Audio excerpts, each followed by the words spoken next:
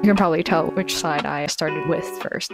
Hey friends, it's been a while. I'm back home in New York City with my good old vintage lamp right here, and I'm also in my PJs because, you know, it's time to get comfy for the holiday season, so why not? I decided to start a series where I talk about all topics related to medical school applications. Ultimately, I hope to help those who are also first-gen low-income because I know that the process is difficult, especially when you don't have a family member who is also a physician who can kind of guide you throughout the process. Disclaimer, I am no expert. Today, I want to introduce to you two of my greatest friends. One is right here, which is Brulee Ghost Honey. It's a little ghost with a really terrible bow that I kind of crochet. I'm trying to get some dexterity within my hands, and that's kind of where I'm at. I also want to introduce to you my other best friend. Without her, I don't think I would be able to apply to medical school at all, and her name is the Fee Assistance Program. If you're a low-income student, you can totally apply for it because it will help you substantially, especially when you are struggling financially. To be eligible, you must submit some documentation.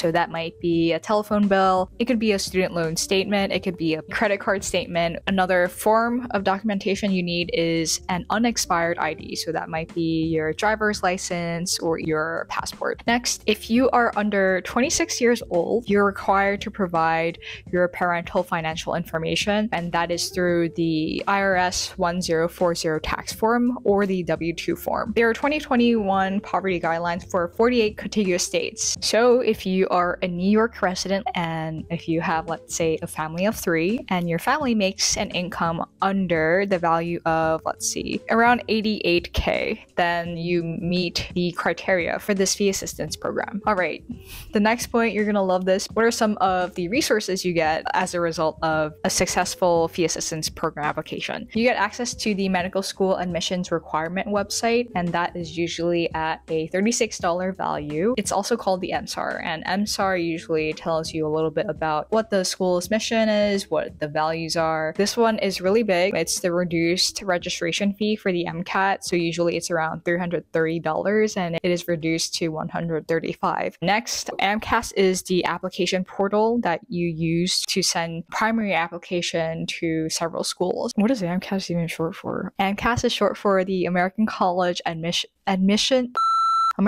Medical College Application Service.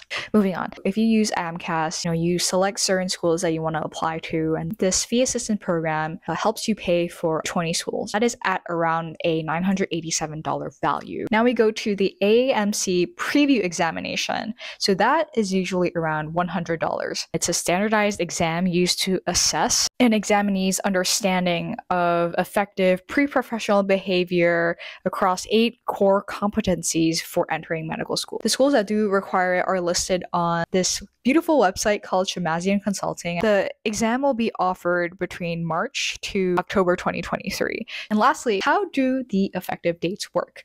If your FAP application was approved, then it will be effective until the next year's December 31st. So let's say you applied for it, and anytime between January 1st to December 31st, 2023, it got accepted, then it will expire on December 2024. That's it for this video, and I hope that this helped you a little bit about understanding what the general gist of the fee assistance program is, and I hope to see you in the next video. Goodbye!